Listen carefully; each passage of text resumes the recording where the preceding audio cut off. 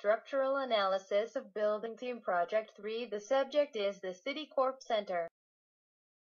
Early in the design, there was a problem. This is because the location of the one pillar was a problem because of the position of the church.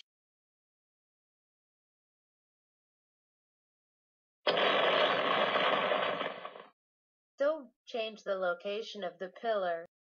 In addition to structural safety, the vertical load was to be delivered to the pillar using the brace member and the central core.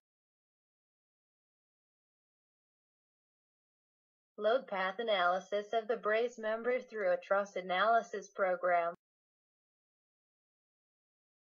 Next, the load path for lateral load analysis.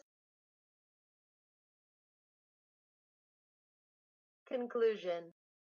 The structure is an efficient system to withstand both the gravity loads and the shear forces caused by the wind. Thank you.